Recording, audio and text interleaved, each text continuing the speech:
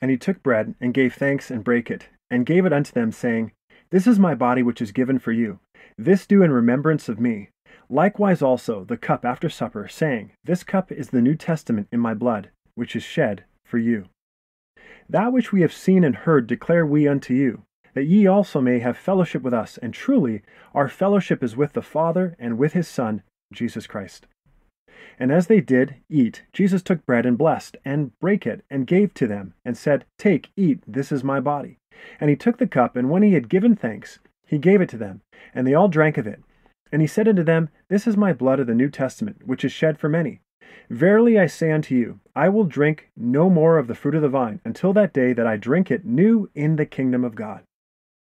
And as they were eating, Jesus took bread and blessed it, and brake it, and gave it to the disciples, and said, Take, eat, this is my body. And he took the cup, and gave thanks, and gave it to them, saying, Drink ye all of it, for this is my blood of the New Testament, which is shed for many for the remission of sins.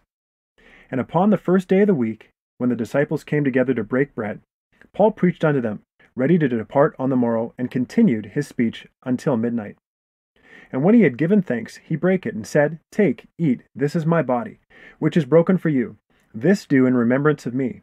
After the same manner also he took the cup, when he had supped, saying, This cup is the New Testament in my blood. This do ye, as oft as ye drink it, in remembrance of me. For as often as ye eat this bread and drink this cup, ye do show the Lord's death till he come. The cup of blessing which we bless, is it not the communion of the blood of Christ? The bread which we break, is it not the communion of the body of Christ?